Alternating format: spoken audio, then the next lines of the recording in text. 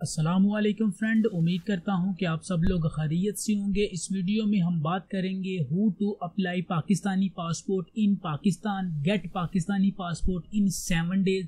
Pakistani passport की क्या fees होगी, अप्लाई करने का क्या प्रोसीजर होगा, पाकिस्तानी पासपोर्ट की क्या क्या रिक्वायरमेंट्स हैं, क्या क्या डॉक्यूमेंट्स हैं, कितनी फ़ीस होगी, ये सब कुछ हम आपको स्टेप बाय स्टेप इस वीडियो में बताएंगे। इस वीडियो को एंड तक ज़रूर देखिए। इंशाल्लाह ताला उम्मीद करते हैं कि ये वीडियो देखने के बाद आपको और कोई भी वीडियो देखने की ज़रूरत नहीं पड़ेगी पाकिस्तानी पासपोर्ट के बारे में।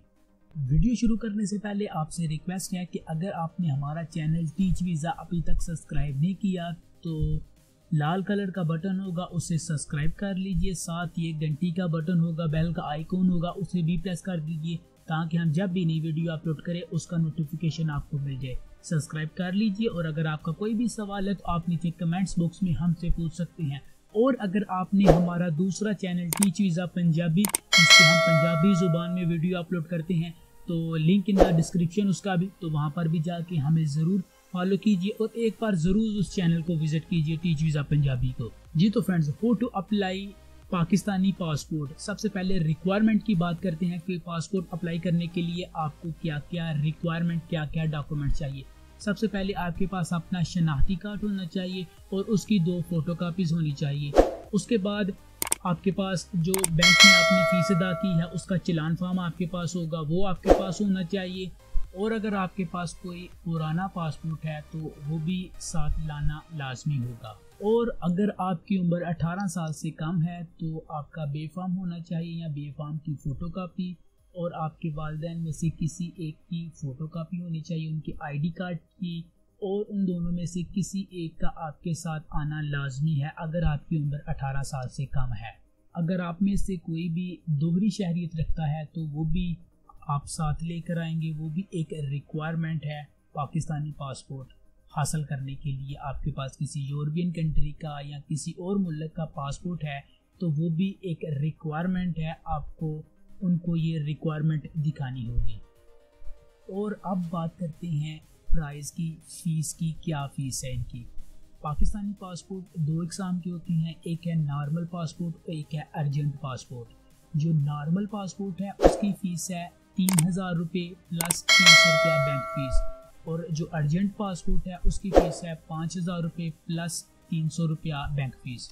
और ये जो फ़ीस होगी ये आप किसी भी करीबी नेशनल बैंक में अपना जो चालान फॉर्म है वो फिल करने के बाद आप खुद ही अप्लाई कर सकते हैं। काफ़ी ज़्यादा मैंने देखा है पाकिस्तान में, स्पेशली अपना जो एरिया है मेरा सियालकोट का, उसके अंदर काफ़ी ज़्यादा लोग नेशनल बैंक के बाहर ही बैठे होते हैं और आपसे 500 रुपया लेकर, एक छोटा सा फॉर्म होता है वो फिल करके आपसे 500 रुपया ले लेते हैं।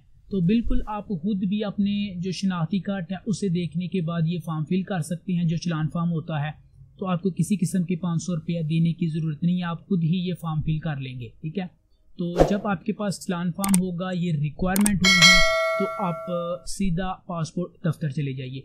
और सबसे जो इम्पोर्टेंट बात है, जो सबसे ज़रूरी बात है जो मैंने आपसे करनी है, वो ये है कि जब भी आप पासपोर्ट दफ्तर जाएं तो मेरी आपसे रिक्वेस्ट है कि यार प्लीज़ किसी भी एजेंट को एक भी रुपया मत दें। जब आप पासपोर्ट दफ्तर के अंदर चले जाएंगे तो आपको किसी किस्म की कोई भी सिफारिश काम नहीं आएगी। जो आपका नंबर होगा उसी नंबर के ऊपर आपका जो पासपोर्ट है आपकी बारी आएगी। इसके अलावा आपको किसी किस्म की कोई भी सिफारिश काम नहीं आएगी। जो एजेंट होते हैं आपसे 1000 से लेकर 3, 4, 5000 रुपया तक लेते हैं, सिर्फ और सिर्फ आपको बाहर से अंदर लाइन में खड़ा करने का, दैट्स इट।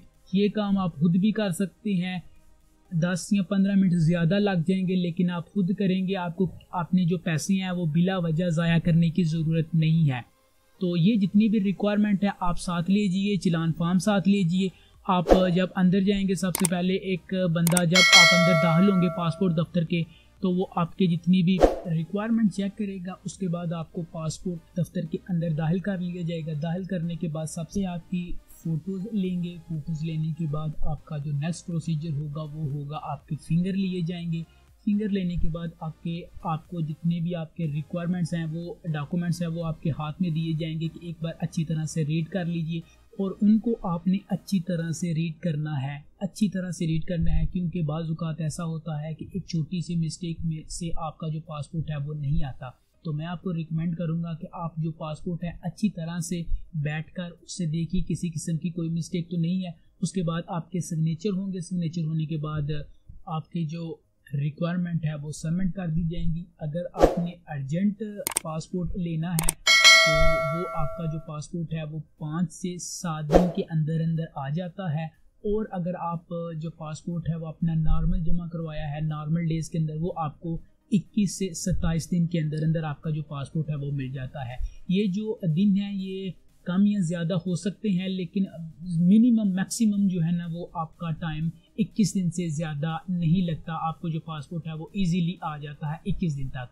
अगर आप नॉर्मल आपने जो फ़ीस है वो जमा करवाई है, जो नॉर्मल फ़ीस है वो मैंने आपको बता दी है, वो 3000 रुपये है, और जो अर्जेंट फ़ीस है वो 5000 रुपये है। रिक्वायरमेंट्स मैंने आपको बता दी, आपको जितना भी प्रोसीजर है वो मैंने आपको बता दिया। और एक बात मैं और रिपीट करता हूँ कि किसी भी एजेंट को पैसे मत दीजिए। आप नेशनल बैंक जाएंगे तो वहाँ पर भी आपको एजेंट मिलेंगे, और अगर आप पासपोर्ट दफ्तर जाएंगे तो वहाँ पर भी आपको एजेंट मिलेंगे। मेरी आपसे दरख्वास्त है कि आप किसी किस्म के एजेंट के पास मत रुकिएगा, खुद प्रोसीजर कीजिएगा। जब आप खुद करेंगे तो आपको मैं 100% कहता हूँ कि आपको किसी किस्म की ज़रूरत ही नहीं है वहाँ पे एजेंट की, क्योंकि तमाम का तमाम जो प्रोसीजर है वो नंबर वाइज होता है। आप खुद ही तमाम का तमाम जो प्रोसीजर है वो खुद ही कर सकते हैं।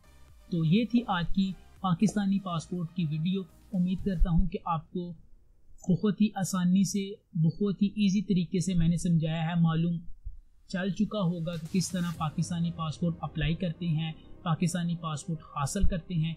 इंशाल्लाह ताला आने वाली वीडियो में मैं आपको बताऊंगा कि अगर आप किसी बाहर की कंट्री में रहते हैं, यूरोप में रहते हैं, गल्फ़ में रहते हैं, तो वहाँ से अपना जो पासपोर्ट है वो रीन्यू कराना है, या पाकिस्तान में है तो वहाँ से रीन्यू करवाना है, तो किस तरह करवाएंगे इंशाल्लाह ताला हम आपको आने वाली वीडियो में बताएंगे।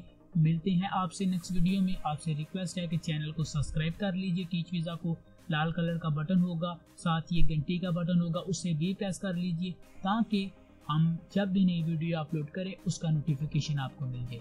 मिलते हैं आपसे नेक्स्ट वीडियो में, तब तक के लिए अल्लाह हाफिज़।